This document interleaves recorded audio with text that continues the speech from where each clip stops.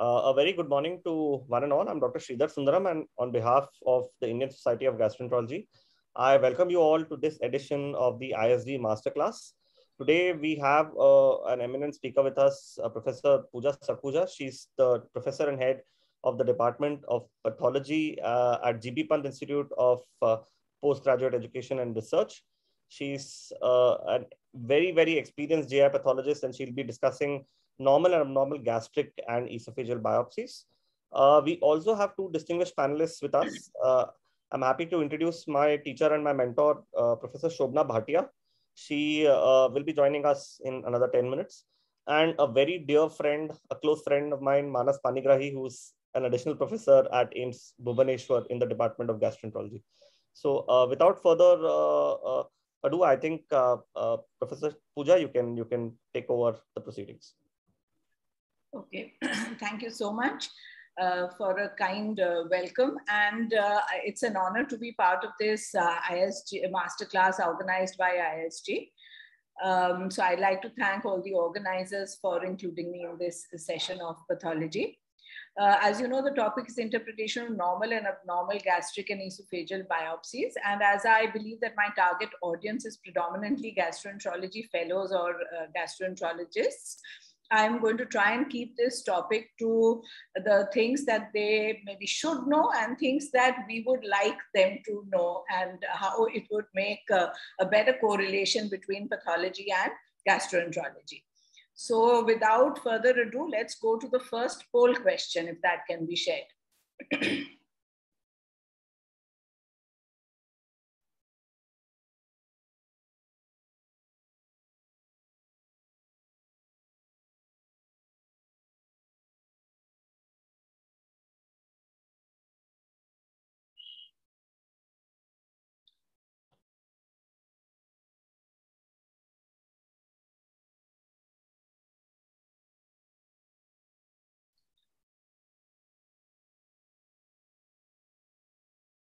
Okay, so I think we've got a fair number of results now. So most of you have said 1 in 5, but actually the correct answer is 1 in 10.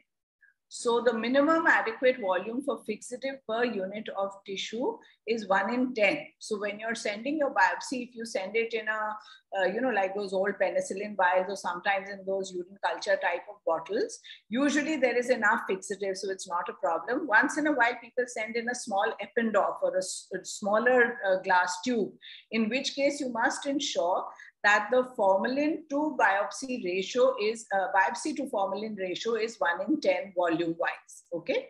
So if that is there, then there will be adequate fixation of the tissue. So now let's move on.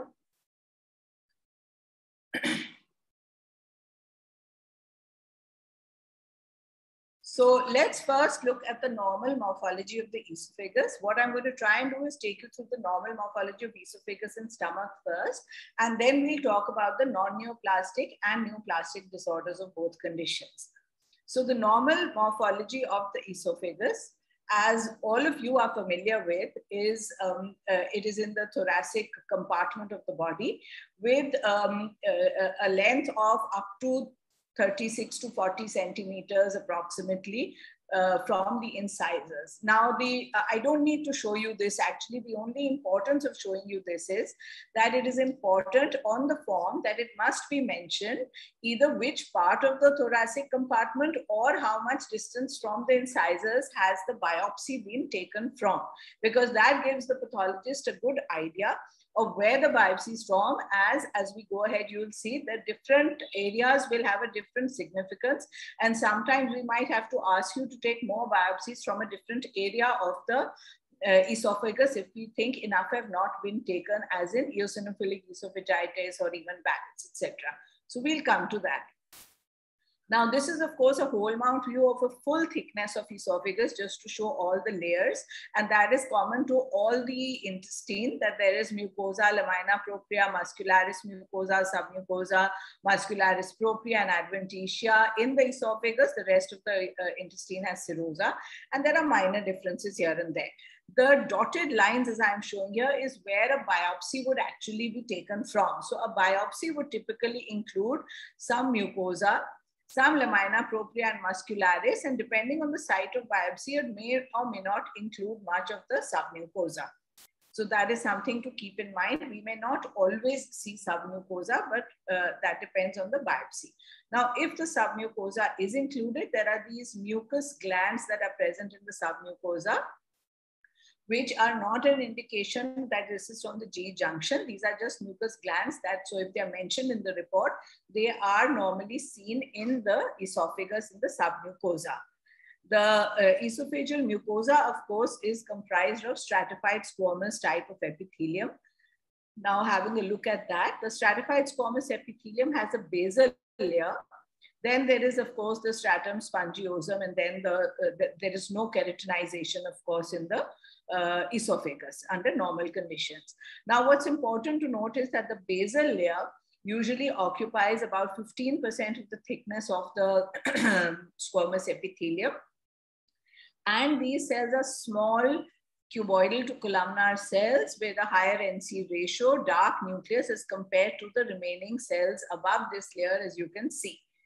And these are about 2 to 3 to 4 cell layer thick. The lamina propria underneath it sends in little tongues into this squamous epithelium, which are called subepithelial papillae or papillary tongues of lamina propria. These are usually located up to 1/3 thickness of the entire thickness of the squamous epithelium. So this is normal, right? Certain number of inflammatory cells in the lamina and even intraepithelially are normal. So in the lamina and per hypa field, you can get up to 15 neutrophils or eosinophils, and some say even up to 50 lymphocytes, but often the count is lower. And intraepithelially, the count will be much lower, up to 1 to 2 neutrophils to eosinophils per hypa field. And the lymphocytes are usually present around the papillae. Now, before I move further, the mitotic activity also, you know, the epithelium is regenerating. So throughout the GI tract, mitotic activity can be seen, but is usually seen in the base. Basal cells of the squamous epithelium, base of the crypts of the glandular epithelium. Now, as you can see in this hyper, these tiny dots are all lymphocytes. So you can normally also certain number of lymphocytes which are more aggregated near the subepithelial papillae that are present, but can be in the now let's come to the poll question 2.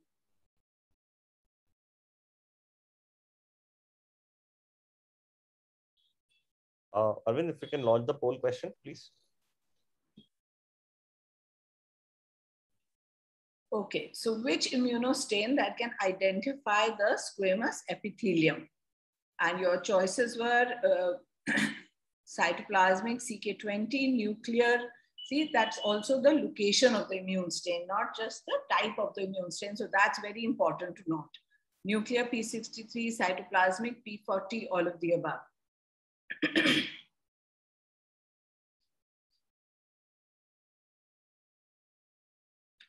So if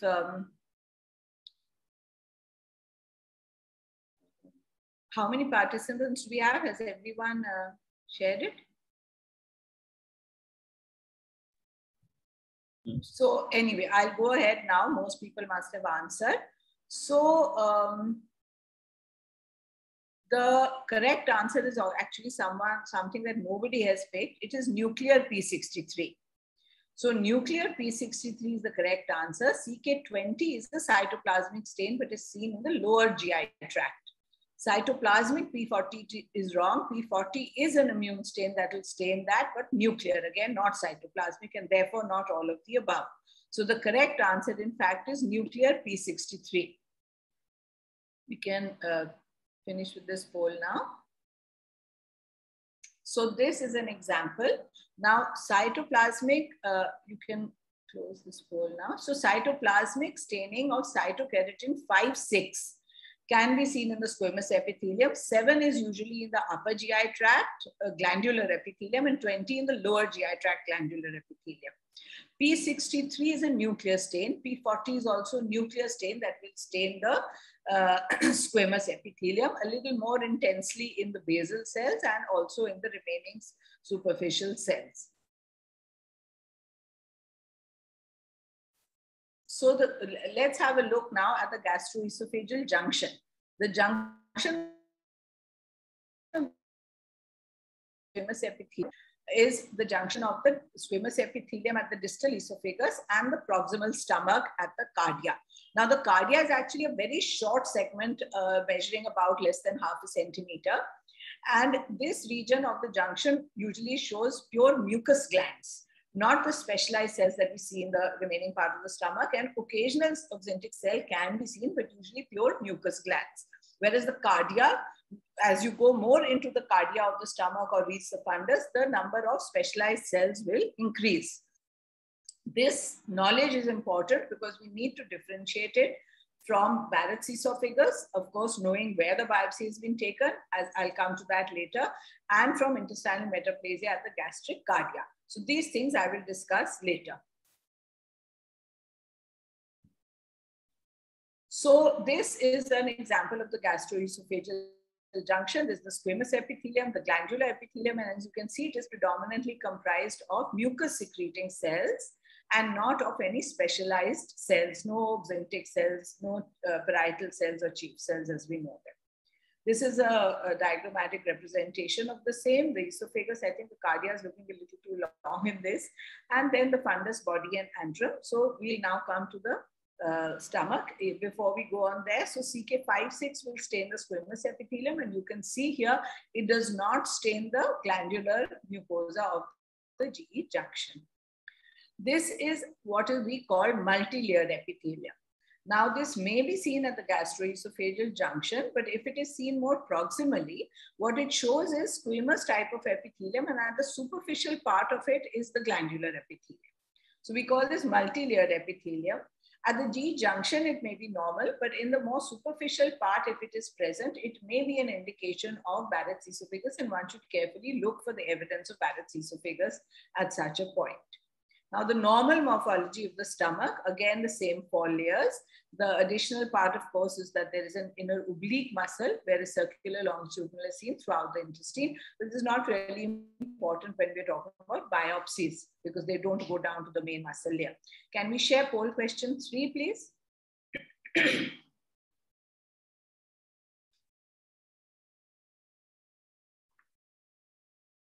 So I believe you're all seeing a little diagram, an HNE picture of a part of the gastric mucosa.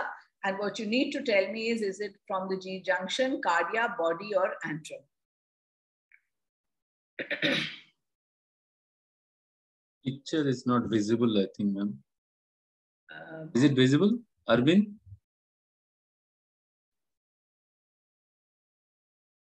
Well, some people are answering, so I wonder if it is visible. No, the picture's not seen, ma'am. I think... I cannot see it on my screen, actually. I can only see the whole format. So I'm not sure if the picture is visible or not. Anyway, I think we just go ahead then, because if the picture is not visible, then I'll show you which picture it was in the next minute. And this is actually a picture of the gastric body mucosa. So this on the upper right square is the picture I had shared. And this is a picture of the gastric body or fundus mucosa. On our left upper, we have the gastric cardia. This is just a high power view of the gastric fundus mucosa, and this is the gastric antral mucosa. So now what is important to note here is that whether it is cardia, fundus, or body, or antrum, the superficial part is the same, which is what we call the superficial glandular zone, which is all composed of the foveolae, gastric foveolae, having tall columnar epithelial cells with a basal nucleus, and the rest is occupied by mucin. It is the deep glandular zone that is different in each of these 3-4 regions. So the deep glandular zone in the cardia will have a few oxyntic cells, but the remaining cells are mucus cells, and it's slightly sparsely populated, if you can see. Whereas the fundus and body are very densely packed with specialized cells. The chief cells, the parietal cells, the endocrine cells. And when we go on to the Antrum, again, it is more of mucous cells and endocrine cells and less of the specialized cells. So this upper layer, which is highlighted by the red box, is common to the entire stomach, but with a difference, which I'll just show you in this diagrammatic representation. So in the cardia and the fundus body, the superficial glandular zone is shorter. However, the entire thickness of the cardia is also shorter. But in the cardia, it's occupying about 50%. Now, in the fundus, it occupies just about the upper 1/4 or 1/5 of the mucosa. And the mucosa in the fundus body and antrum is thicker. But in the antrum, the superficial glandular zone again occupies about 50% of the thickness. So it is least in the fundus body and more in the antrum. Now, this is a high power view showing these specialized cells, which we can identify by the presence of these bluish or pinkish granules. So these make them a little different from the usual mucous cells, which you can see over here.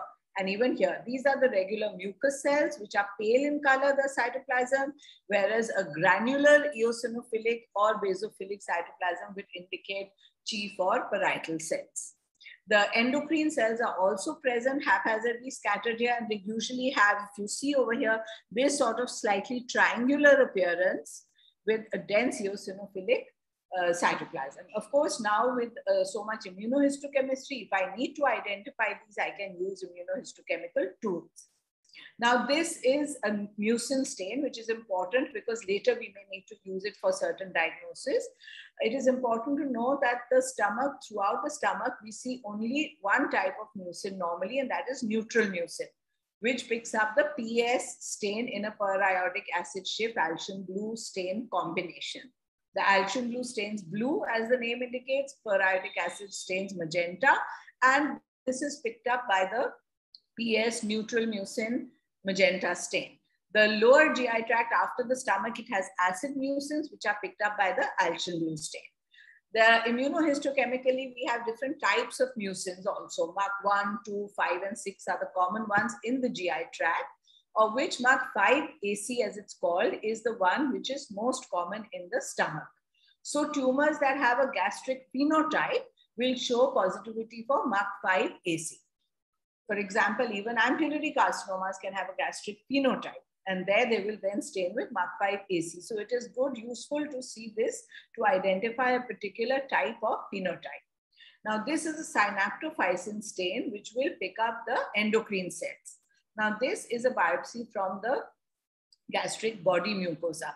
And as these dark brown stained are the endocrine cells. And as I told you, these are slightly triangular in shape. And these are haphazardly arranged throughout the crypts in the gastric body mucosa. Whereas if we go to the antrum, see, this is the antrum with the deep superficial glandular zone, and this is the deep glandular zone. In the antrum, there are much more numerous endocrine cells, and these endocrine cells are almost arranged like a band because they are so numerous and present in the superficial part of the deep glandular zone that it almost stains like a band.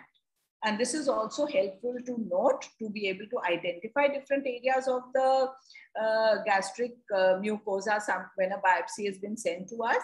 And also because sometimes we need to see if there's any endocrine cell hyperplasia. So now let's come to the non-neoplastic or inflammatory conditions of the esophagus, wherein the most common condition is gastroesophageal reflux disease or GERD. Now, gastroesophageal reflux disease. Okay, before we go on further, poll question 4, please. So where should you biopsy to diagnose GERD? So where should the clinician take the biopsy from? Less than 1 centimeter, 1 to 2, more than 2, or more than 3?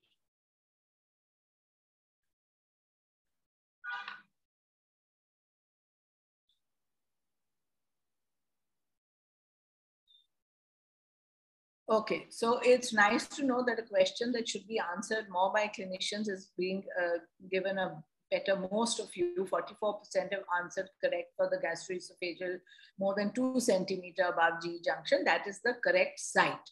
If you go below that, then often there may be the presence of certain inflammatory cells or glandular mucosa, which will hinder the correct diagnosis. So therefore, it should be at least above 2 centimeters of the gastroesophageal junction to make a diagnosis, to give a correct diagnosis of GERD. So now let's look at the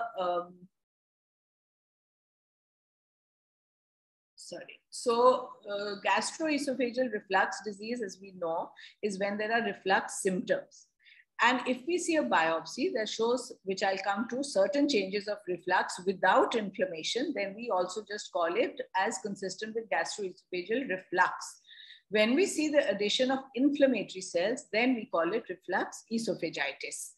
So it does not have to show us inflammatory cells, in which case we just call it symptoms are consistent with reflux. When to biopsy? Now, as you all know, most of you don't biopsy routinely, may not, because it's pretty common, you know what the patient is having. You may not even do an endoscopy. But if you're suspecting for any reason Barrett's or carcinoma, it's a long-standing reflux, there are risk factors, you want to rule it out.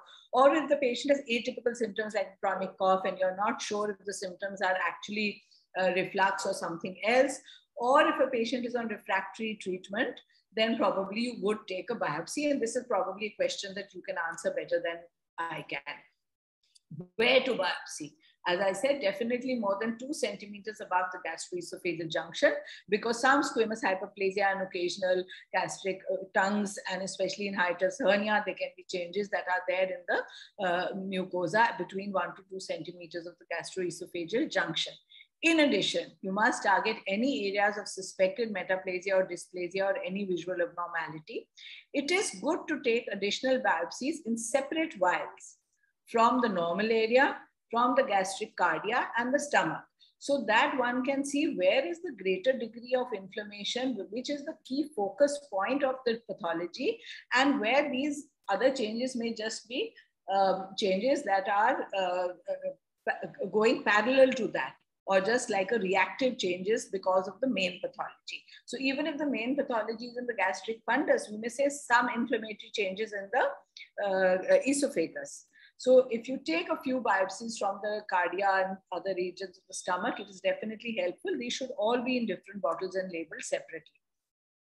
Histological criteria for GERD.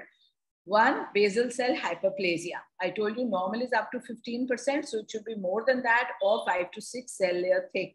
Second, more than 2/3 of the thickness of the squamous epithelium is where these papillary projections of the lamina propria are reaching. Then if there is esophagitis, then you can see neutrophils, eosinophils, and lymphocytes in the squamous epithelium. In addition, you can see intercellular edema. So this is a photomicrograph showing the basal cells hyperplasia, which has reached almost 50%, rather than the lower 15% where they should be. These darker staining cuboidal to columnar cells are going right up to this point. Then this is another photomicrograph. The arrows are pointing towards inflammatory cells. I think the blue ones are eosinophils and the black ones are neutrophils. And then this is showing the lamina propria tongues, which are, or papillae as we call them.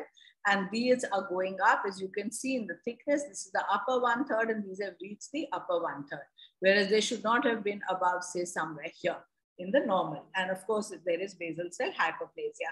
So inflammatory cells, basal cell hyperplasia, superficial subepithelial lamina propria papillae are all indicative of gastroesophageal reflux disease with esophagitis. Differential diagnosis is, of course, infectious, pill esophagitis, corrosive injury, radiation, other systemic diseases. In all of these, appropriate clinical history will help.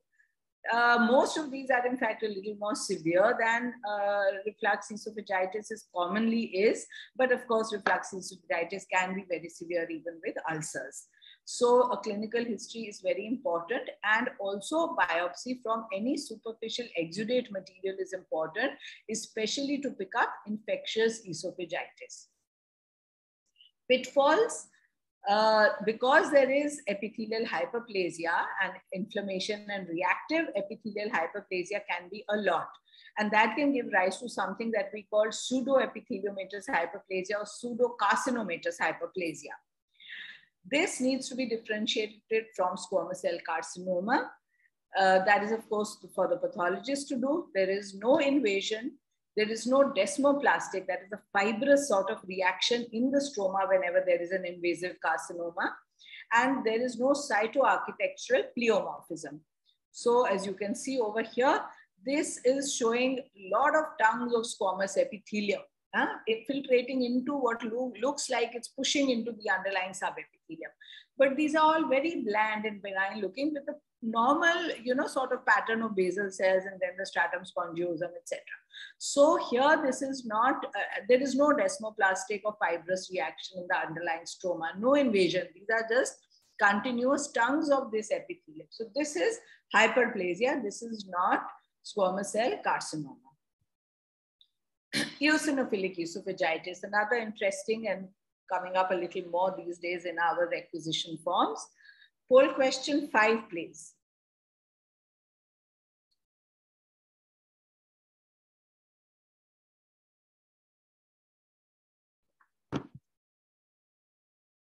Number of eosinophils to diagnose eosinophilic esophagitis.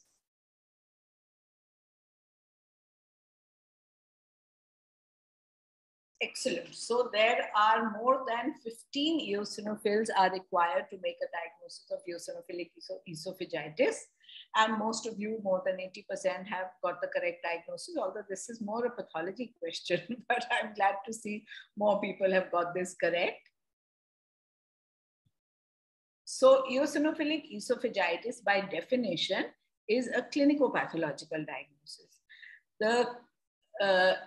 It is characterized by symptoms in the upper GI tract and more than 15 eosinophils per high power field at any level of the esophagus, upper, mid, or lower. And these are intraepithelial lymphocytes, not in the lamina propria, they are within the epithelium. So this is usually a chronic immunoantigen mediated disorder, and the symptoms are more of esophageal dysfunction like dysphagia, etc.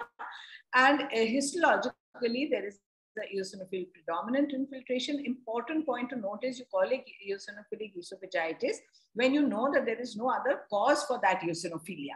For example, a parasitic infestation.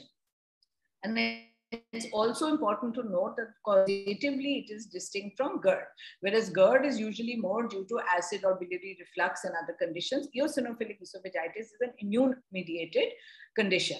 So this is causatively very different from GERD. It is a patchy disease. Therefore, it is important that multiple biopsies should be taken from the mid, proximal, and distal esophagus, all 3 sites. And it is in fact in the mid esophagus that we find maximum pickup of eosinophilic esophagitis. But if there is any area of exudate, a lot of eosinophils will be present there. So definitely take a sample from that area. And it is useful to take a sample from the duodenum and gastric mucosa to rule out an eosinophilic gastroenteritis. Now, this is an example of a case where these small eosinophils, all in the intraepithelial location, bright eosinophilic granular cytoplasm they have. You see them within the epithelium, and in the epithelium, you can see they are causing these little areas of cystic degeneration forming abscesses. Another high power view showing these eosinophils that are present and forming these little microabscesses. And this is a biopsy sample from the exudate of the same patient, wherein you can see a lot of these eosinophils in the exudate. So we do have to count them, but when you see these eosinophilic microabscesses and the exudate, you're pretty sure you're dealing with eosinophilic esophagitis. Diagnostic criteria I've already told you. Now, what are the other infectious and inflammatory lesions? They include biopsy. What is the biopsy strategy for these other infectious and inflammatory lesions? You must include biopsies of ulcers along with the ulcer edge. You must include sample of exudates, especially to pick up organisms. And if there is a bullous lesion that you are suspecting, Ask your pathology department to send you immunofluorescence material in a vial, and you take one biopsy piece in that immunofluorescence medium. And the rest you send in the regular 10% neutral buffered formalin. So this is an example of pemphigus vulgaris, which is a bullous lesion. So the superficial part is not seen. What we're seeing is the basal part. Here the blister was present. And plus, in addition, you see some inflammatory cells. And if you do an immunofluorescence, you see this typical fishnet immunofluorescence pattern that is seen with IgG or C3 in pemphigus vulgaris. All question 6, please. So intranuclear Cowdry A-type inclusion bodies are seen in which condition?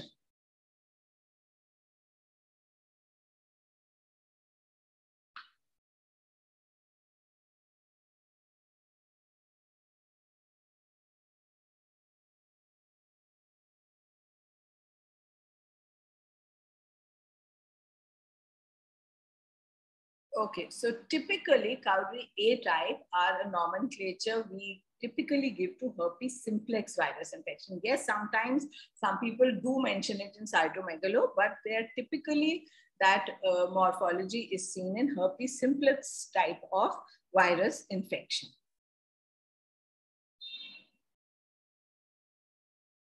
So herpes esophagitis is another thing that we come across sometimes, especially in immunocompromised individuals, if they're having HIV or undergoing some chemotherapy. Usually it's due to HSV1, 2 is very rare.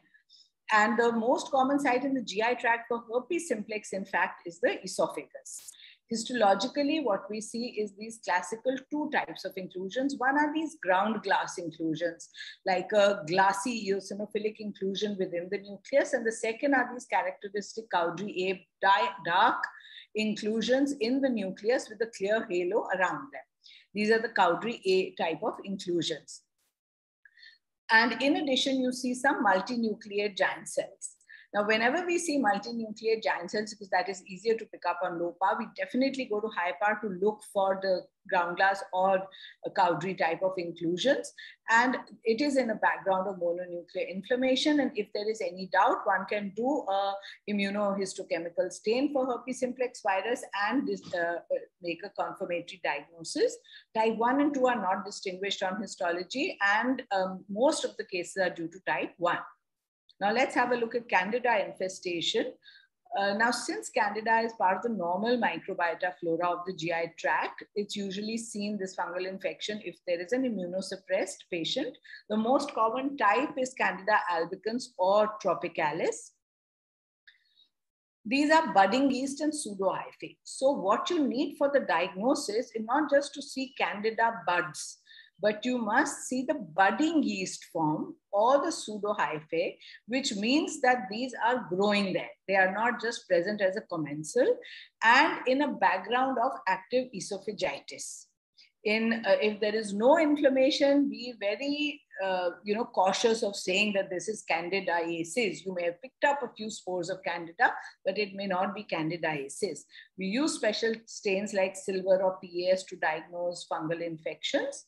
This is a PAS stain where you can pick up much better than HNE, the Candida. These are the pseudohyphae. So these are just the budding yeast forms which have gotten a little elongated and arranged in an end-on manner, tail to toe, and therefore they look like hyphae. But these are not hyphae. These are just budding yeasts, and these are all the spore forms. And if you can see the background, all these cells are inflammatory cells. So in an inflammatory background, we have these budding yeast forms. Of course, you need to also differentiate from less common infections like Aspergillus, where you have true hyphae with acute angle branching, true branching hyphae, and histoplasma, wherein these are smaller organisms which are usually present within the macrophage. So these can be distinguished. Now coming to the big topic of Barrett's esophagus, wherein this is columnar metaplasia of the esophagus, as you all know. two things required for diagnosis. A, it should be visible endoscopically. You should see that salmon pink mucosa. B, it must be confirmed histologically. First described in 1957 by Dr. Norman Barrett, who saw this columnar epithelium. And we classify it typically as two types, long and short. And of course, some people they have an ultra short segment also. Long is when it's more than 3 centimeters above the G junction being involved, and less than that is short segment.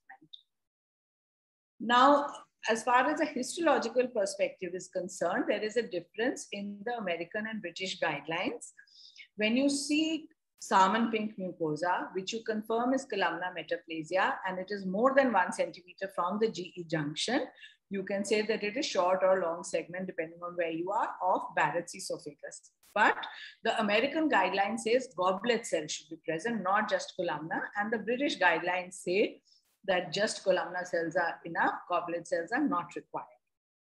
We more commonly, frankly, follow the American guidelines. Poll question 7, please.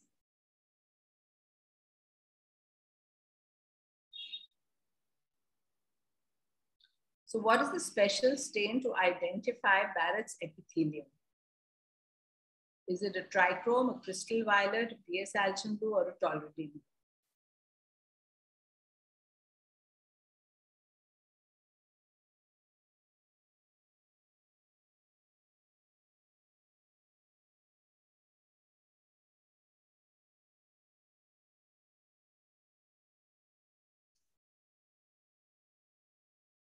So a lot of people have not yet answered, but in order to save time, I think I'll just go ahead. So more than 50% of those who have answered have said that it is PS algin blue, which is the correct answer. Mason's trichrome is for fibrous tissue and muscle, so that is used much more on the liver. Crystal violet is not used for this at all. It is a magenta colored stain, but it does not show these mucins. And tolvedine blue also is a metachromatic stain, but it is used for other conditions, including mast cells, and not for differentiating these different types of mucin. Typically for that, we use PS algin blue. So this is a etchy picture of Barrett's esophagus. This is easy to diagnose because in this particular case, because here you've got the squamous epithelium on both sides and a bit of the glandular epithelium in between, and it is showing presence of goblet cells. And of course, if your clinician has said the biopsy is more than 1 centimeter above the G junction, you're sure that this is short or long segment Barrett's mucosa. Usually Barrett's mucosa has this superficial part where goblet cells are more common, and the deeper part where you often see goblet cells, but you may just see glandular type of mucosa, columnar mucosa. Now this is a PS algin blue staining where you can see that the stomach shows normal neutral mucin, and here also you can see the normal neutral mucin because it is a mixture of the two types of epithelium, and you also see the presence of these goblet cells. So goblet cells will never have neutral mucin, they always have acid mucin. So if you see something that looks like a goblet cells and has neutral mucin, that's a pseudo goblet cell, and that is not a true goblet cell, and that does not make a diagnosis of Barrett's if you're following the American system of classification. Another stain that can be used is the HIV algin blue stain, which we use more commonly when we're talking about intestinal metaplasia in the stomach. We don't often use it. It distinguishes the mucin in the goblet cells and columnar cells as xylomucin and sulfomucin. The blue is xylo, which is more common in the small intestine, and the brown is sulfo, which is more common in the large intestine. So coming back to Barrett's, what should be the biopsy strategy? 4-quadrant biopsies every 2 centimeters of columnar lined mucosa, especially when you're looking for dysplasia. Additional sampling of any abnormal area. Do not sample from an area that's less than 1 centimeter from the GE junction, and the requisition form must contain details of what you have biopsied. Have you biopsied an endoscopically visible area? What distance was it? That is important to the pathologist to be able to give you a correct diagnosis and to be able to inform you if there is any dysplasia in case you have taken it from any area where you are suspecting that. So the detection rate increases if the number of endoscopic biopsies are there. More number of biopsies, more the detection. That's almost, obvious. And the longer the segment of metaplastic, that salmon pink mucosa that you see, the greater the chances of detection. So multiple biopsies must be taken. Now, important to note is that the highest number of biopsies should be taken from the most proximal part of this salmon pink mucosa, because that is where the detection rate is likely to be more. Now, when we're talking about dysplasia, you all are familiar with the Prague protocol, etc. So if you are following a particular protocol of biopsies,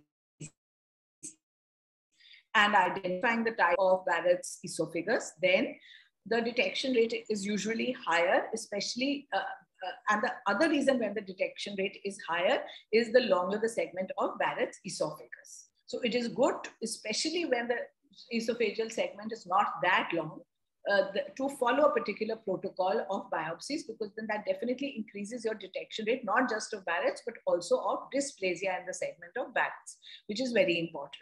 Now, how does a pathology report sign out? Columnar line mucosa with native esophageal structure. So squamous epithelium is there. And intestinal metaplasia with goblet cells, we have no problem in calling it diagnostic for Barrett's esophagus. If we are not seeing the native squamous epithelium, just columnar line mucosa with intestinal metaplasia, then we say that it is probably Barrett's if you have taken a biopsy more than 1 centimeter above the GE junction. If the biopsy is closer to the G junction, it may well be intestinal metaplasia at the cardiac end of the stomach, and therefore that should be left for a clinical correlation unless you have mentioned the site of the biopsy on the form, which is why it is very important to mention the site of biopsy on the form. If we see only glandular epithelium but no intestinal metaplasia, then in the British guidelines, you can say that it may be consistent with Barrett's, but we usually do not sign it out as such. And we usually say that this is in keeping with, but not diagnostic of Barrett's. And so we may ask for more biopsy samples. And squamous mucosa only is, of course, there is no evidence of Barrett's. Why is this important? Because the risk of malignancy in Barrett's is more than in just metaplastic columnar line esophagus, which is also more than in the general population. The risk is more in long than short segment Barrett's. The risk is more in Barrett's than in intestinal metaplasia at the GE junction or at the gastric cardia. So therefore, it is important to know where we have taken the biopsy from and where is this metaplastic change present. This is an example of dysplasia. So if we see just this type of dysplasia with, now the goblet cells are no longer present, the nuclei are elongated, they are having higher NC ratio, these cells, they are crowded, they are overlapping, pseudostratification, but just this much as in the one that I am circling with my pointer, then this could just be low-grade dysplasia. But the moment you see a lot of these nuclei reaching the surface of the lumen, and these little papillary projections within the lumen, presence of necrosis, this is now high-grade dysplasia or even an in situ carcinoma, and the implications of both are very different. Sometimes it is helpful to use a P53 stain. So now the wild type P53 does not show much staining or shows a few scattered random cells picking up the stain in the nucleus. Now, when there is P53 mutation, then what happens is all the cells with P53 mutation, they start staining positively in the nucleus, and this is seen in high-grade dysplasia. So if there is high-grade dysplasia in the esophagus Barrett's epithelium, then you will see P53 staining, and therefore this forms a good adjunct to the routine H&E stain to be able to pick up high-grade dysplasia areas. Negative staining does not rule out high-grade dysplasia. So our H&E stain has prime importance, but P53 stain is a good adjunct to use. And usually if P53 is positive and it's still high-grade dysplasia without invasion, the risk of invasive adenocarcinoma is higher in these cases. Now, neoplastic conditions of the esophagus, We've already discussed Barrett's. Then there's squamous papillomas, which are benign. And then, of course, the usual squamous and adenocarcinoma. Neuroendocrine, I'll discuss in the end with the stomach. So squamous papilloma is a benign proliferative lesion of the squamous epithelium, which could be exophytic, cauliflower-like, or endophytic. And it is usually associated with HPV infection. But this HPV infection, there are various genotypes of HPV, and the types that cause a papilloma are type 6 and 11, which are very different from the types that cause a carcinoma. So a squamous cell carcinoma is called by HPV type 16 and 18. Besides, of course, this is not necessarily that common in the esophagus. It's more common in, say, the cervix. But besides these, of course, there are various other risk factors like tobacco smoke, nitrates, alcohol, eclasia, etc. Sorry. And P53 and EGFR mutations are also seen in squamous cell carcinoma. This usually precursors are low-grade or high-grade dysplasia, and you can have an in situ carcinoma. And morphologically, grossly, as you all know, you usually see an exophytic, fungating, ulcerative, or infiltrative. Now, as I said, you can just have high-grade dysplasia without invasion. So there may be full thickness dysplasia. That means that these cells that are looking atypical with increased mitotic activity, even present at the surface, not just in the basal zone, high NC ratio, pleomorphism, they are present throughout. There is no area which is showing the normal graded morphology of the squamous epithelium. Now, this is high-grade dysplasia of full thickness or squamous cell carcinoma in situ. Whereas once it invades underlying epithelium, lamina propria, even the muscularis, mucosae, submucosa, then it is squamous cell carcinoma.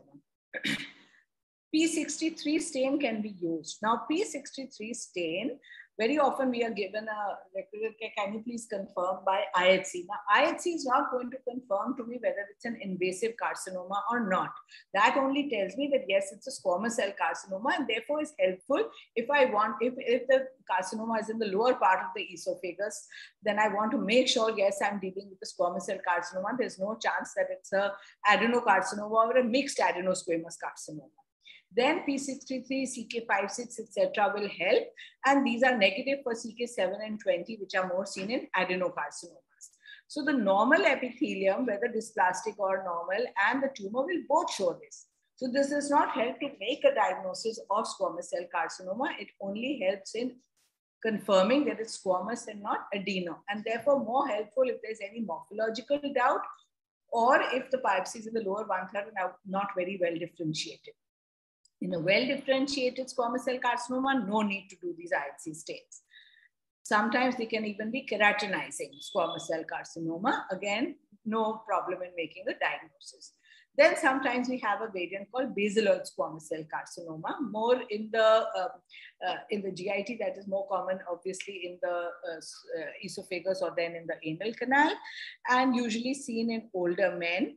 And this again can be seen, in fact, sometimes in the middle and distal esophagus, and therefore we have to confirm using the special stains. Now, what happens is these cells are usually similar to the basal cells of the normal squamous epithelium. So they are cuboidal to columnar with high NC ratio, small cells. They are not large cells like the cells of a squamous cell carcinoma.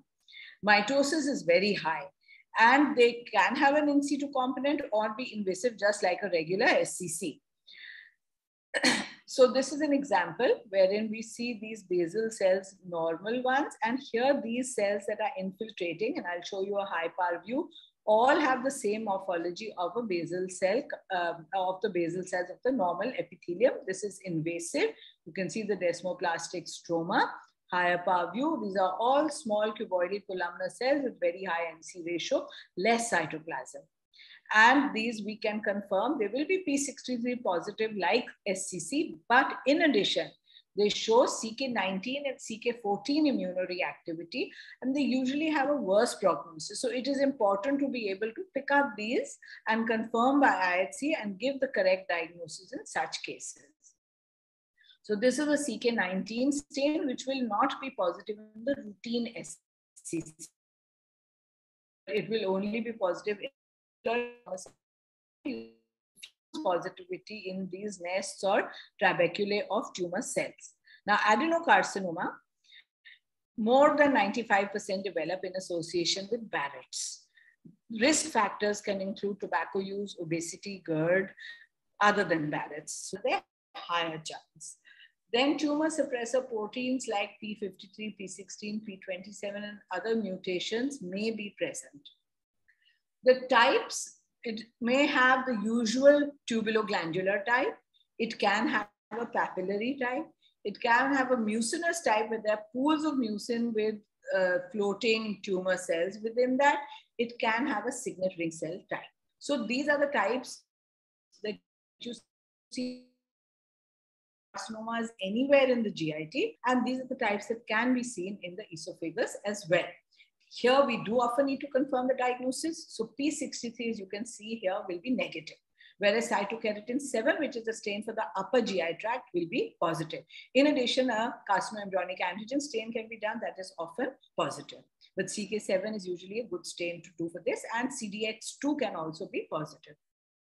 Now, sometimes the patient has received neoadjuvant therapy, and then the biopsy may just show sub-inflammation and plus minus tumor cells.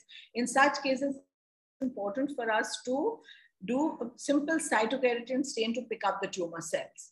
And based on the amount of tumor that we see, we can grade the carcinoma. However, I won't go into details of this because this is usually left for resections after neoadjuvant therapy rather than for a biopsy. In a biopsy, we can only tell you whether we are seeing any tumor cells or not. And of course, we will tell you the quantity of tumor cells, but ideally these gradings are not to be done in a biopsy.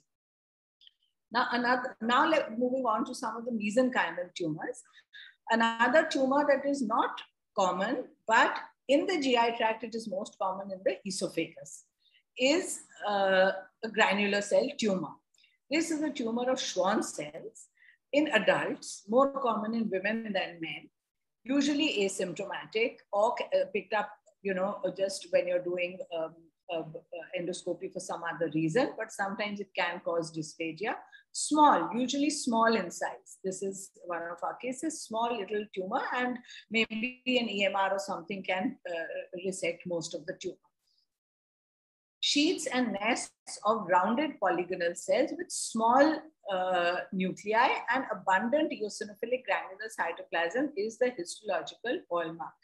And these cells are subepithelial in location. It's not an epithelial tumor, it's a mesenchymal tumor. And these granules are usually red when we do a PAS stain.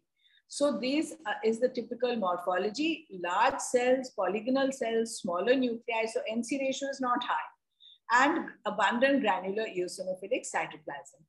And immunohistochemically, a lot of stains may come positive variably, but what stain often uniformly comes positive is S100.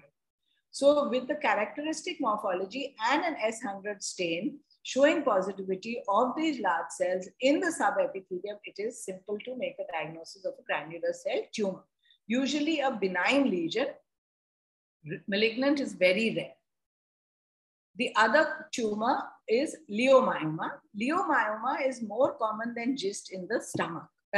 GIST is more common in the stomach. Leiomyoma is more common in the esophagus. We can get multiple seedling leiomyomas, small leiomyomas. For example, this one here. And so these, when they are resected by EMR, you see the classical pattern of elongated cells arranged in bundles and whorls. In hyper, you can see these with oval nuclei. And then when you do an immunostain for smooth muscles, such as smooth muscle actin, desmin, calponin, or caldesmon, these will be positive, usually benign with low mitotic activity. Now we'll come to the gastric. In case you want to take a little break over here for some question answers, then the moderators can guide me. Otherwise, I go on with the gastric.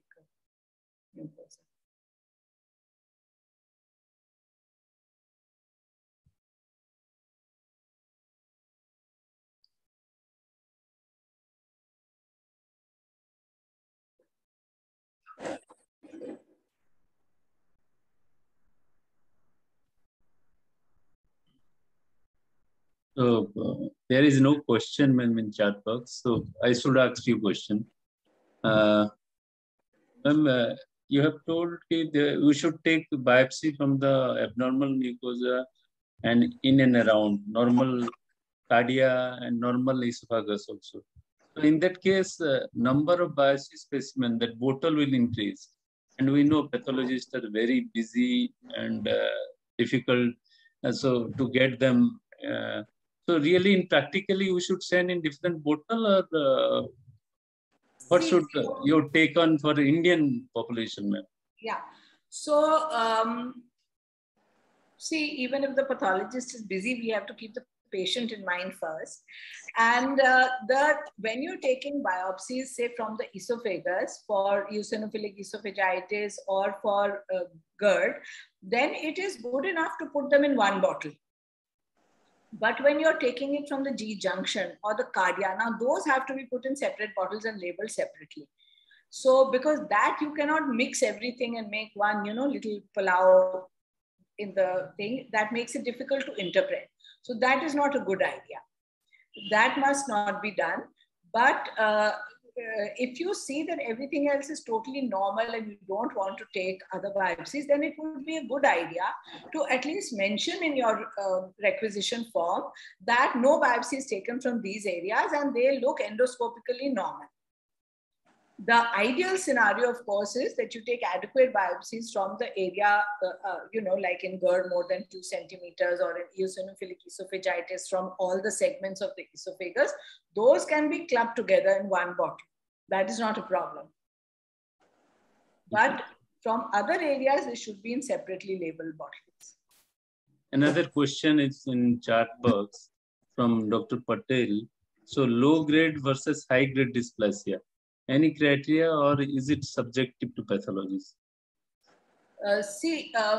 It's not subjective to a pathologist. Yes, if you start doing inter and intra-observer variations, you might find some differences as you would find even in any clinical condition. When there is nuclear pseudostratification, crowding, and loss of the normal columnar type of mucosa and fewer goblet cells now, rather you are seeing those cells, but the cells are not looking too pleomorphic and there is no necrosis and they are not reaching the luminal aspect of that gland, crypt, glandular morphology, then that is low-grade dysplasia. Once there is a luminal aspect, once there is a lot of pleomorphism, prominent nucleoli, presence of necrosis, then it is high-grade dysplasia. So yes, there are criteria. And P53 reactivity more likely in high-grade dysplasia. So Pooja, this is Dr. Shobna Bhatia here. Hi. So Pooja, just one more question in the same way. Is that how do you differentiate mild dysplasia from an inflammatory lesion? Because that's where the confusion is. Dysplasia, it is said that you need at least 2 trained pathologists to be able to confirm mild dysplasia before you give away this report. So just a little comment on that, please. That's a very good question, ma'am. So when there is a lot of inflammation, there is reactive atypia, what we call, right? So that reactive atypia has to be differentiated from dysplasia. Now, when there is reactive atypia, if you are seeing inflammatory cells going into the crypt in question, then one must be very wary in making the diagnosis of dysplasia. Then it is more likely to be reactive atypia, unless the amount of atypia in that crypt is so much, like a high-grade dysplasia or more than you would expect to see with an inflammatory atypia. Then you can say that it is dysplastic change. Secondly, you can look at the mitotic activity or do a Ki67 stain. Even in reactive atypia, usually the MIB1 immunoreactivity is not, occupying all parts of the crypt epithelium, the glandular epithelium, more in the base. So that morphological pattern also helps in making your diagnosis. And if at the end of this, the pathologist is not sure, which happens, then it is not a good idea to say it is dysplastic because it impacts the treatment. It is a good idea To say that I'm not sure, it is indefinite for dysplasia. Let the biopsy be repeated. Let the patient be on a short-term follow-up and a repeat biopsy be done. Because the implication of that will be much more severe. Correct. I agree with that. Another question, ma'am? In the chat, is there one more question? Yes, ma'am. Yes, Sona, ma'am. Another question is there. So it is from Dr. Neha. Clear cell changes present in squamous cell carcinoma of esophagus. When to level as signet ring variant of squamous cell carcinoma? Any diagnostic criteria? See, sorry. So, signet ring variant of squamous cell carcinoma, it's very unusual. Secondly, at that time, you must be able to see signet rings. So, you must see the cells that are having a rounded morphology now, not polygonal, and that the nucleus is pushed to the periphery. Only then is it becoming a signet ring morphology. And it is very rare. So that is something that one should be careful about. We're not talking about signet ring adenocarcinoma. You see, now you're saying signet ring variant in a squamous cell carcinoma. So here you have to be very wary. It is not common. And secondly, you must make sure that you are getting the proper signet ring morphology in a fair number of cells. Now, I don't think there are any specific diagnostic criteria as we have for signet ring cell carcinoma in adenocarcinoma, but it should be present in a fair number of cells. So I would say that maybe the same 50% or whatever, but since it's very rare, this is not commonly, does not commonly come up. Since no question in chat box, ma'am, we should proceed on. And I will encourage our audience to put their question in the chat box so that we can discuss it.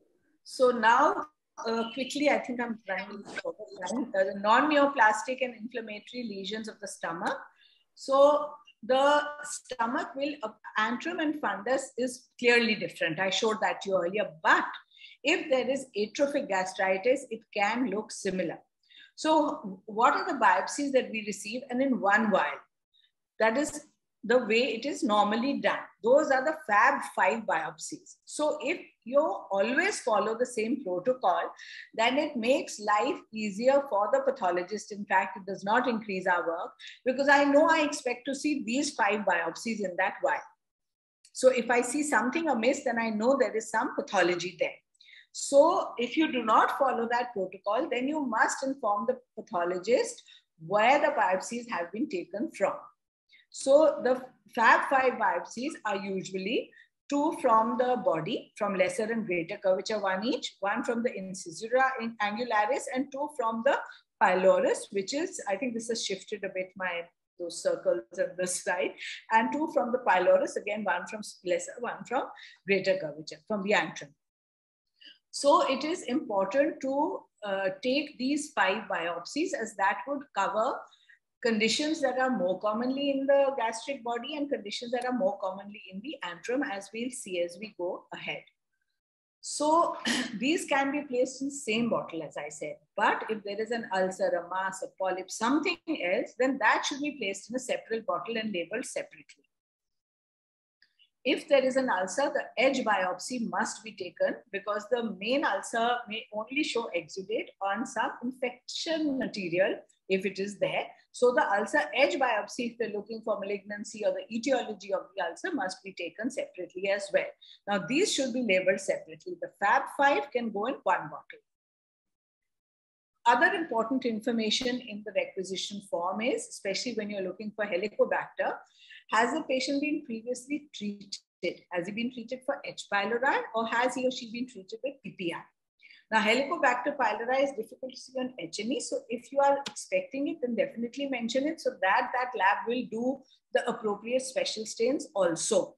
Some labs like ours do it for every case, but many labs may want to save on extra sections and stains and the work of the technicians, and therefore they want to do it only on select cases. Then PPI therapy, it changes the morphology and location of the organism from luminal to intracellular, from spiral form, as I'll tell you later, to cobacillary form. So you must inform the treatment that has been given to the patient.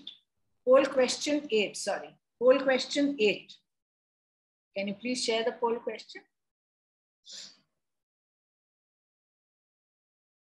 So which special stain is done to identify H. pylori? Is it immunohistochemistry, Warden-Starry, modified GIMSA, or all of the above?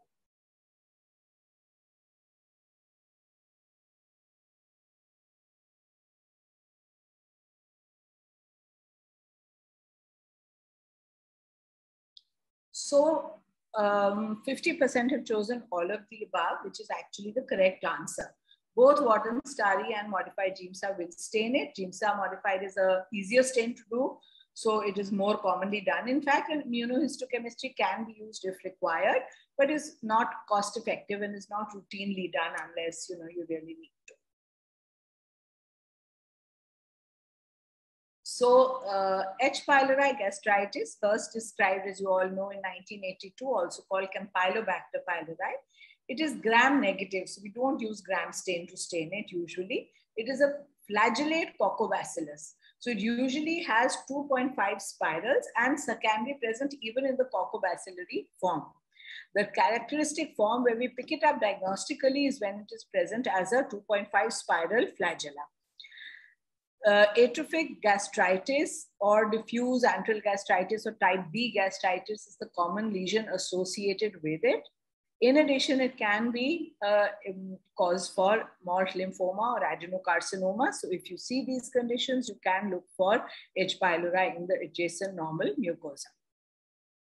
Now, this is H&E and a modified GIMSA stain. On H&E, as you can see, these are paler and more difficult to pick up in these places, but an experienced pathologist can pick them up even on H&E. But if the clinical index of suspicion is high and I'm not seeing them, and especially, when the density of the organism is low, then you may not pick it up that easily on H&E, then a GIMSA stain will help.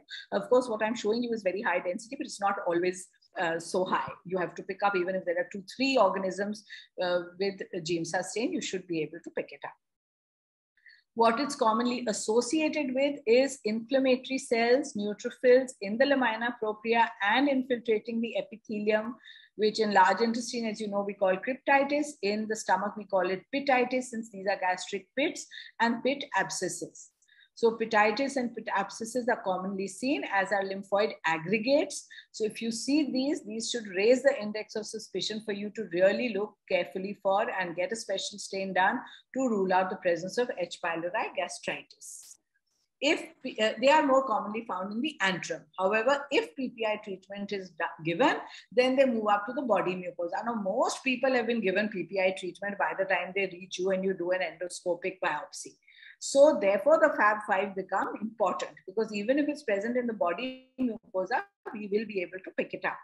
Often associated with epithelial degeneration, cryptitis, etc. As I told you, it can be associated with intestinal metaplasia. I mean, that can happen with this gastritis that occurs, but in the area of metaplasia, you will not find H. pylori. So the pathologist must screen in the other areas, not in the area of metaplasia. And usually they are found on the cell surface, maybe adherent or in the mucin above the cell surface. But if with treatment, then sometimes they move intracellularly, and coccobacillary forms which may be more common, in which case a pathologist usually just says that we've seen these forms. It's not diagnostic of H. pylori, but it may be consistent with.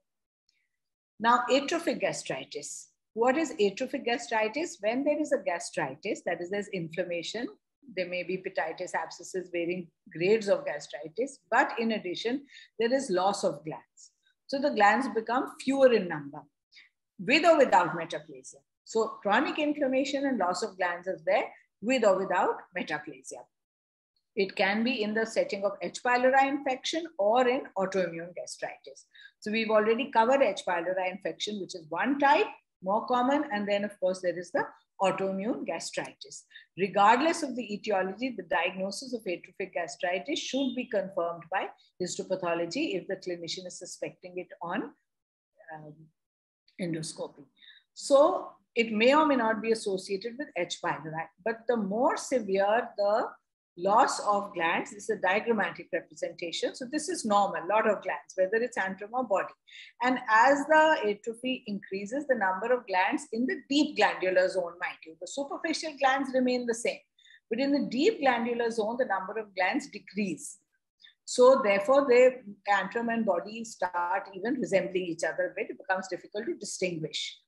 The number of inflammatory cells will concomitantly increase. If associated with H. pylori, usually the number of bacilli will also concomitantly increase. And if associated with metaplasia, then that is also something which you need to be able to pick up. So what is intestinal metaplasia? As I told you earlier, in Barrett's, that is also a form of intestinal metaplasia. Similarly, in the stomach, if we see, this is the normal superficial glandular zone that we have seen earlier, right? The tall columnar mucin secreting cells. But if you start seeing goblet cells, then that is presence of intestinal metaplasia in the stomach, more common in the antrum, but can be seen in the body as well, different in different etiologies. So in type B gastritis associated with H. pylori, you would see intestinal metaplasia more in the antral mucosa, whereas in autoimmune, which I'll show you later, you will see it more in the body mucosa. The metaplasia can be complete, whereas it resembles small intestine mucosa with some brush border and some normal gastric type of glands and these goblet cells. This is the right-hand picture. The left-hand picture shows a mixture of mucins along with goblet cells. Now, this is a picture of incomplete intestinal metaplasia. And if sulfomucins, which I showed you earlier, are more in its incomplete post and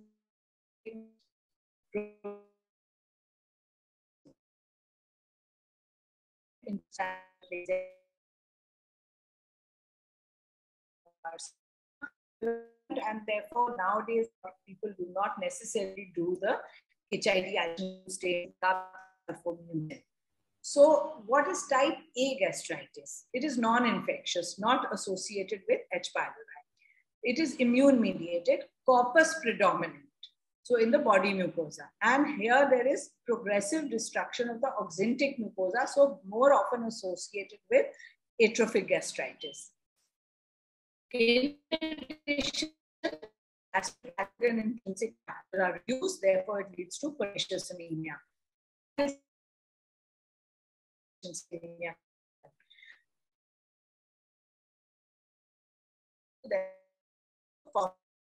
So presence of autoimmune gastritis does not rule out H. pylori infection. You must look for both. Intestinal metaplasia here is more common in the body, and pure autoimmune gastritis is antral sparing, more in the body mucosa. But if you see inflammation all over, then it may show, it may be just H. pylori or autoimmune with H. pylori as well. So this is an example of gastritis where there's a lot of inflammation and some paucity of glands. But why I'm showing you this low-pi, you'll not be able to appreciate. But now in high-pi, you can see there is paucity of the normal glands, a lot of inflammation, including some lymphoid aggregates. But what I'm drawing your attention to, when there is atrophic gastritis, especially autoimmune, or when there is a prolonged PPI therapy, what a pathologist must look for is also the presence of these nests of endocrine cells depicting endocrine cell hyperplasia. So these are just few that I've circled in black. These are nests of endocrine cells, which is endocrine cell hyperplasia that can accompany the autoimmune gastritis. So on the lower right, I showed you what you see in antral mucosa, mind you, whereas this is part of the body mucosa more commonly, but can be seen in the antrum, where you see a band-like endocrine cells on synaptophysin stain, but they are scattered in the crypt. Whereas here the entire crypt appears to be composed of this sort of endocrine cells. And you can even see linear bands of endocrine cells. Then this is endocrine cell hyperplasia, which must be mentioned to the clinician. So these bands can be of various types. It can be diffuse, the endocrine cell hyperplasia, linear, micronodular, or even adenomatoid. And sometimes these may be considered as a precursor to development of neuroendocrine tumors. So this must be, note must be mentioned in your report.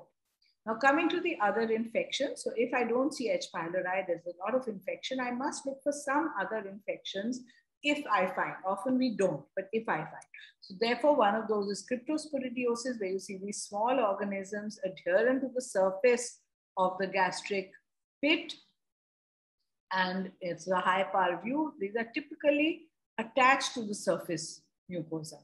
And these can also be picked up on GIMSA, which you use for your H. pylori. And therefore, it's useful to look at the gastric pits and the surface especially. And this is cryptosporidiosis. And this also is associated with inflammation. And more common, however, in immunocompromised patients. So if that history you've got, then definitely look carefully for that. Then erosive gastritis. So when there's a lot of ulcer and erosion, there could be various reasons for that, including H. pylori.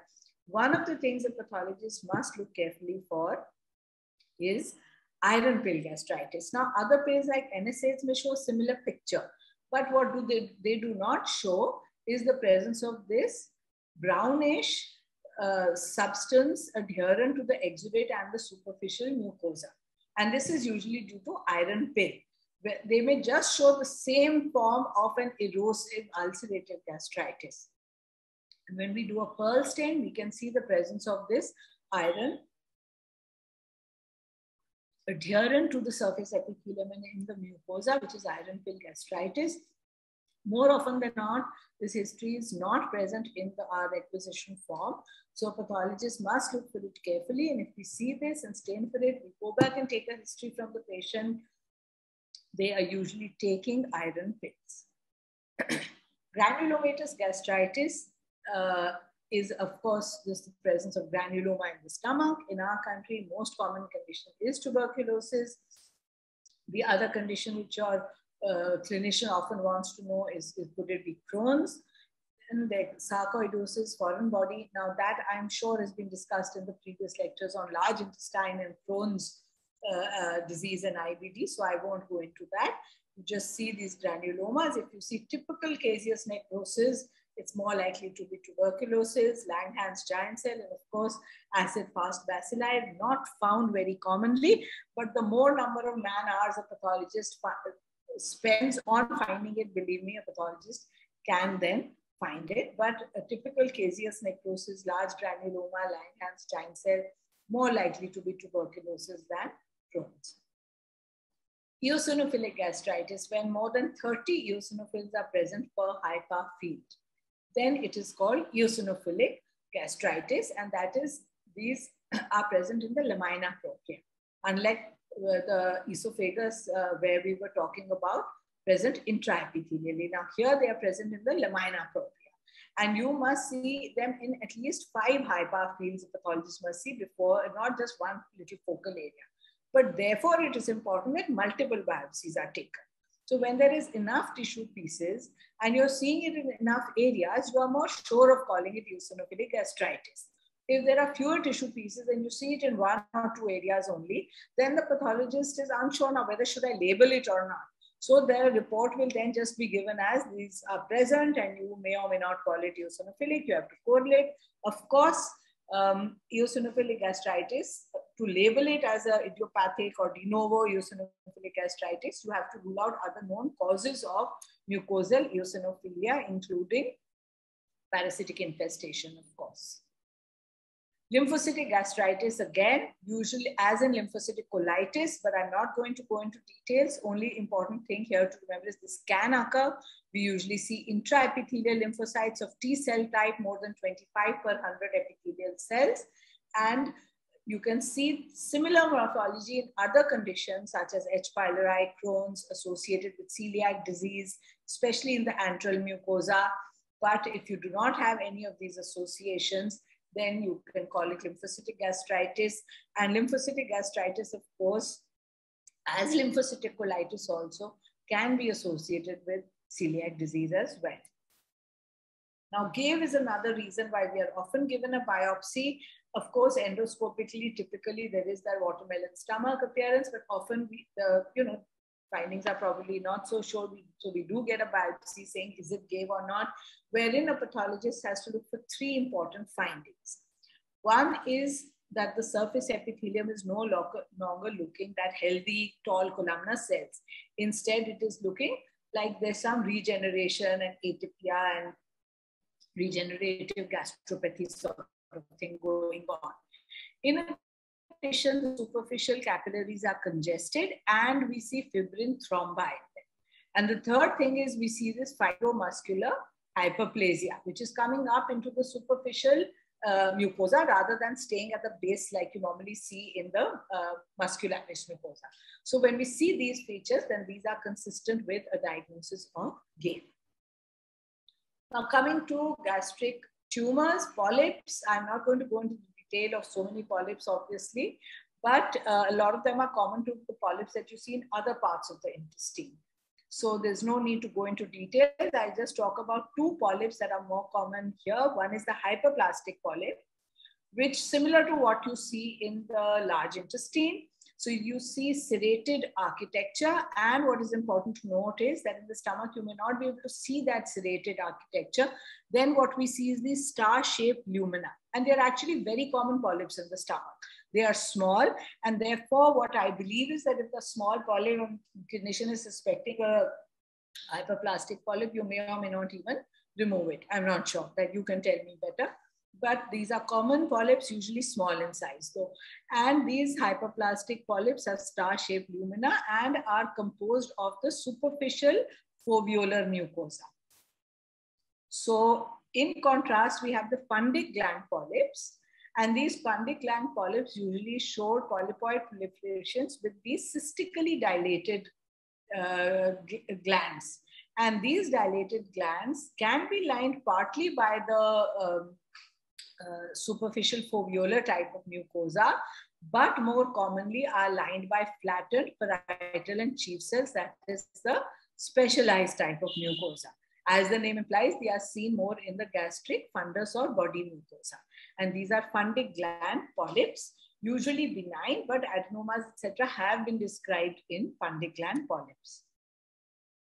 Now, what are the neoplasms? Of course, the most common neoplasms other than these polyps and adenomas is the adenocarcinoma. Then you can rarely get squamous, adenosquamous, undifferentiated neuroendocrine tumors as well, but these are all much rarer. 99% of cases are adenocarcinomas. Now, when you see an adenocarcinoma, especially if it is near the G junction, it is important at that time for the clinician to mention where is the epicenter of the tumor.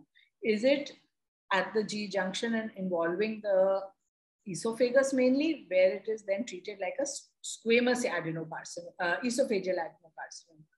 Is it just at the G junction with the epicenter in the proximal 2 centimeter of the G junction, then also esophageal type?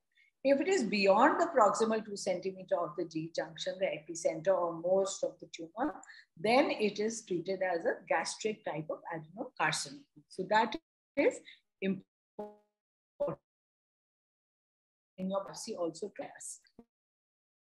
Like all adenocarcinomas in the GIT can have a similar pattern of either tubuloglandular morphology or mucinous morphology. When more than 50% of the tumor shows mucinous, we say mucinous, and of a signet ring morphology, where sometimes it can be very focal and very subtle, and therefore definitely a pathologist has to look carefully in high power when making a diagnosis of signet ring cell carcinoma of the stomach.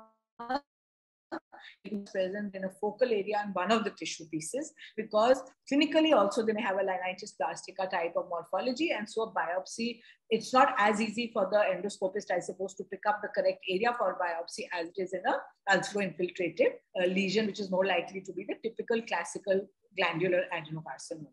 So we look for them in high power, and when you see the characteristic signet cells, which is rounded cells with the nucleus pushed to the periphery like a signet ring, then it is called a signet ring adenocarcinoma. And now in the WHO classification, Whether it shows signet ring morphology or just single cells scattered like this, it is called a poorly cohesive carcinoma.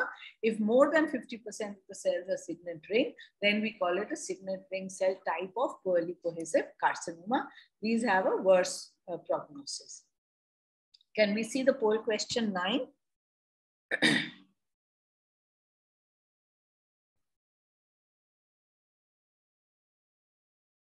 Poll question 9. What molecular workup should be done in gastric adenocarcinoma? Should it be HER2/neu? Should it be P53? Should it be Ki67? Should it be all of the above? What is more essential?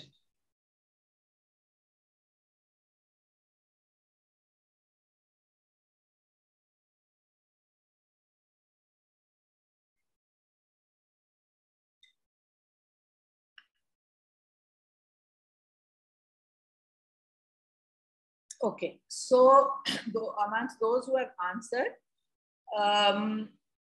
47% have said all of the above, and 33%, well, now it's become 29% have said HER2, and 41 have said, and then there are the others. So the correct answer is, the essential one is actually HER2/neu.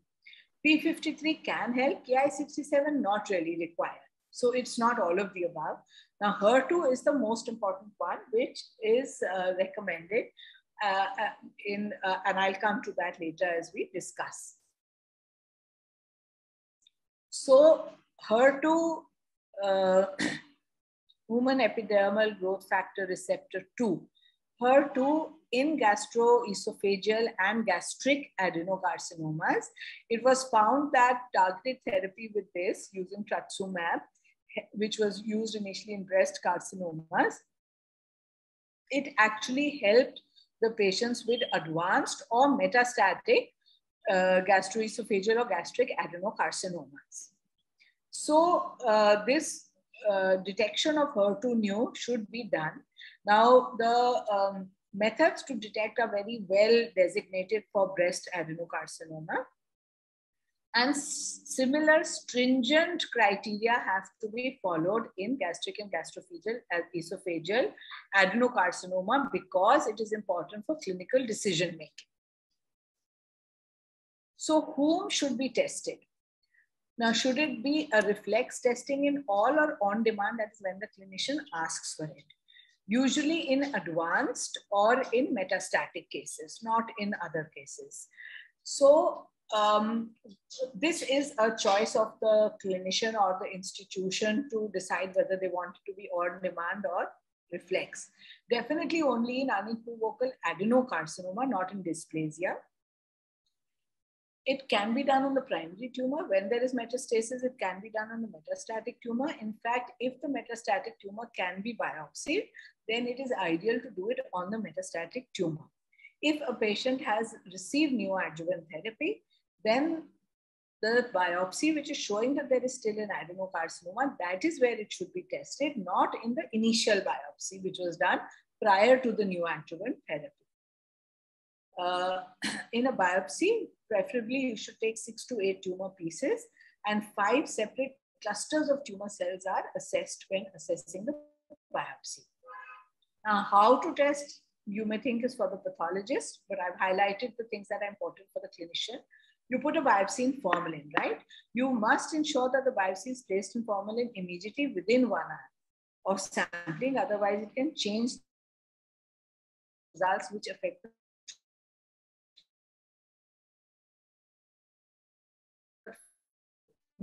whole formalin, 40% formalin, 20% formalin, glutaraldehyde, some other medium. No, only 10% and neutral buffered formalin.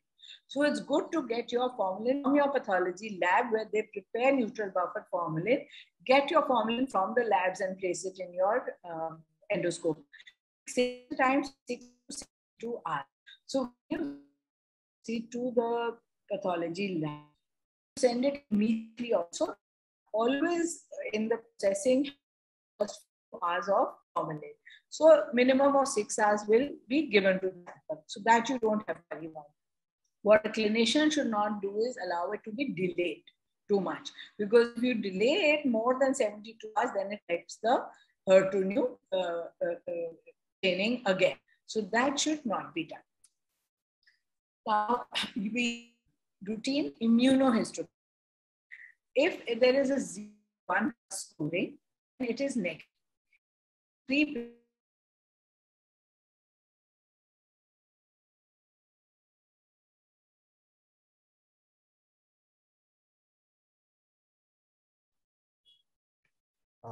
I think Madam got disconnected, so we'll just wait for a minute.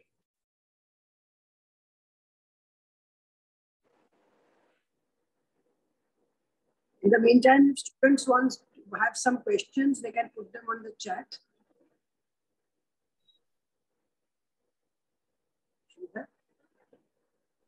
Yeah, we'll do. I think students have put some messages on the chat. There is one question, ma'am. So should we take how many pieces of biopsy from the polyp? One piece is sufficient or multiple pieces required? One question in chat box is there. Ma'am, you're muted. This is from a polyp. Yes, ma'am.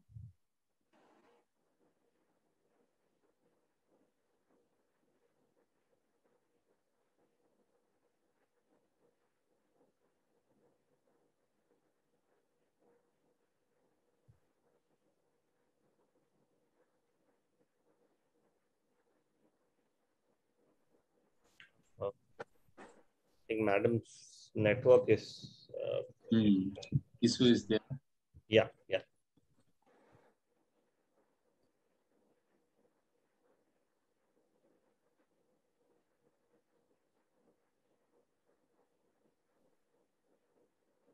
think Pooja ma'am has joined. Yeah, she's joined back. Yeah.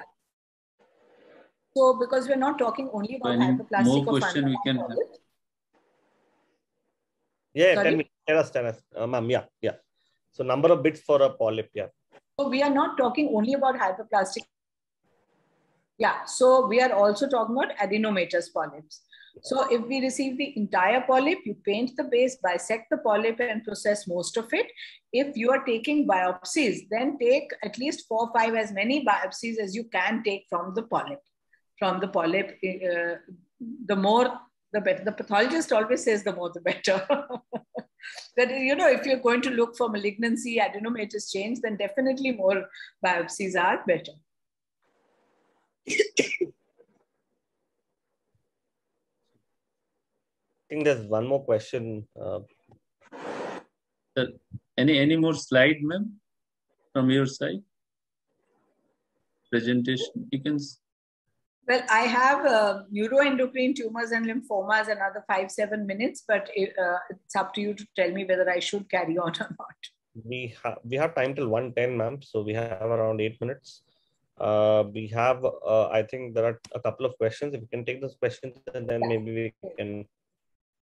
Another question in chat box is that GAP versus PHG, portal hypertensive gastropathy on histology. Is there any difference? Yeah, so definitely there is difference. Now in portal hypertensive gastropathy, you may see a lot of congestion and you can see dilated tortuous vessels also. But in GAVE, you see the classical fibrin thrombi and fibromuscular hyperplasia, which you do not see so much in portal hypertensive gastropathy. Another question is, how many bits of for H. pylori diagnosis? I think Sydney protocol you have already told. Yes, five. Have 5 biopsies. Yes, from antrum, 1 from incisura. Ma'am, another we used to encounter from this histopathology report, PPI induced changes. Can you highlight something on that? What is PPI induced changes? So, PPI induced changes, especially we are referring to when we talk about reactive gastropathy and when there is endocrine cell hyperplasia. So I showed you those pictures of endocrine cell hyperplasia. So when you see endocrine cell hyperplasia and in a background of inflammation or reactive gastropathies, then we call it PPI induced changes. Again, ma'am, whether you are using ISC in all cases to diagnose H. pylori or it is not mandatory? No, we do not use IHC at all. In fact, We find that I would say IHC should only be, it's not cost effective and it takes time. It's more labor intensive. The easiest is to do a modified GeneStar stain, and good trained pathologists who are seeing this every day can, pathologists can easily pick up H. pylori. It also depends on how diligent we are. So if you diligently search for it and you have a modified GeneStar or Warren Starry stain, you can pick up H. pylori. Another question in chat box: should all cases reported on Barrett's be referred for second GI pathologist opinion? No, not Barrett's alone. Only when we are talking about dysplastic change in Barrett's. So only when we are talking about high-grade dysplasia, that too. Because high-grade dysplasia versus low-grade is what is going to change your treatment protocol completely. So when you're going to go in for something like a resection versus, conservative management, that there is no harm in taking a second opinion. So unless you're very sure of your pathologist and all, but there is no harm in such cases. And these are, of course, protocols defined by the West, where there's a lot of litigation and, a lot of places that do not have a trained GI pathologist. Then they want that a second opinion from a trained GI pathologist should be taken. So that is a good idea. There is nothing wrong with that, but only with high-grade dysplasia, not in any, or let us say any dysplastic change in Barrett's, not for just routine diagnosis of Barrett's. Another question is there, I could not get. When to do peritoneal biopsy in carcinoma stomach? Peritoneal biopsy. That's a question for you, Dr. Manas. That's why I'm telling them. I don't know why that doctor has asked that question in chat box. I suppose. Obviously. So another question, ma'am, from my side. Crohn's disease. You used to take biopsy from the stomach, upper GI, also segmental biopsy, and how it is useful when there is endoscopically no lesion is there in upper GI. Should you go for it, and how it is useful, just for the sake of audience? So, should you go for it? I am not particularly sure of. Yes, if you're clinically suspecting it and you think there is Crohn's in the, lower GI tract, and you're, I suppose if you're unsure of the diagnosis, then upper GI involvement corroborates your diagnosis when you're thinking between UC and Crohn's. So then it's useful to take a biopsy. In the biopsy, if you see a granuloma, of course, that helps. A granuloma that is not a tubercular granuloma, that helps a lot. If you don't see it, in the presence of a lot of lymphoid aggregates is another thing that helps a lot to say that this may be Crohn's. So these are the two features I would be looking for. And that H. pylori negative focally active gastritis, they used to say that is a criteria for... Yeah. So any amount of active gastritis, even focally active gastritis, it should raise a red flag to a pathologist to look carefully for H. pylori. So it's not, it doesn't have to be a severe gastritis. Even a focally active, that is a small focus of a pititis with abscess, should raise a red flag to a pathologist. Then let me look carefully for H. pylori, which may be present in this case. So, sort of sometimes you want the features that should raise your index of suspicion so that you look that much more carefully than you would treat a general, another case. Ideally, you look carefully in all cases. So Pooja, just a little question around this only. How often do you use the Sydney classification to give your report for chronic active gastritis? So ideally, one should use the Sydney classification always. I would say that if I'm sure I'm getting the Fab5 biopsies, then I'm happy to use the Sydney classification. But if I'm not getting that, then it may not make sense to use the Sydney classification, and rather I may just report exactly on what I'm seeing. But ideally, that is the format at least that you follow for most biopsies. Okay. So there is another question, I think, on the chat box. Manas, can you just go forward with that? That is regarding culture of H. pylori. How to send that?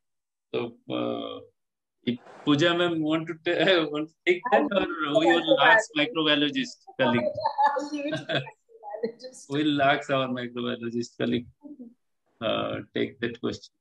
Again, from this, you have told to take all the Fab4, Fab5 tissue in same bottle.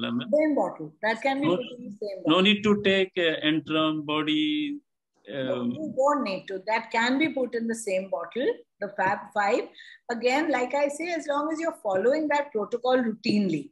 अब आज आपने 5 भेजे हैं, कल 2 भेजे हैं, then I don't know what you sent in the bottle now, whether you sent one body, one antrum, whatever you sent. So if then it is better to take separately, or at least clearly mention that one sample from body, one from antrum has been put in this bottle. Then also it's okay. But if you're taking the Fab5, all 5 can be put in the same bottle. Only any other area that looks different, that should be labeled separately and put in a separate bottle. So now, ma'am, that's all question in chat box. No more question. Okay. I think then we have to thank Pooja for that lovely session. It reminded me of my PG days when we used to sit in these pathology classes. And I think that Barrett's one was really, really useful. Of course, the whole thing was. For me, the Barrett's was the most important because I work on these esophagus. But having said that, I think it's important we take biopsies. And if we don't take biopsies, whatever we do with our visual impact is actually sometimes wrong, especially in areas that look abnormal. Which is why if you go to the Southeast Asian countries, they keep on biopsying the stomach because they want to pick up early gastric cancer. Now, I know that early gastric cancer isn't common in our population, but with newer data, I think gastric cancer is coming up to be a little more common than we thought about 20 years ago. I think it's important to take abnormal areas biopsies, and please prime your pathologist, because this is not the pathologist's MD exam. If you don't tell them what you're looking for, they will just report a standard gastritis and send it back to you. And thank you, Pooja. That was a lovely session. So again, I thank Professor Sakuja for the wonderful talk. And again, I also thank our panelists, Shobna Madam and Manas, for sparing time on a Sunday afternoon. So I'd like to close the session now. So thank you again for joining this ISD Masterclass. We have the next Masterclass in 2 weeks. I think we've finished with our pathology sessions, all 4 sessions of pathology. Next, we are going to start sessions on radiology. So that will be after 2 weeks. I think the flyer will be sent out by the ISD office. Again, thank you so much on behalf of the ISD. Thank you. Thank you. Thank you. Thank you.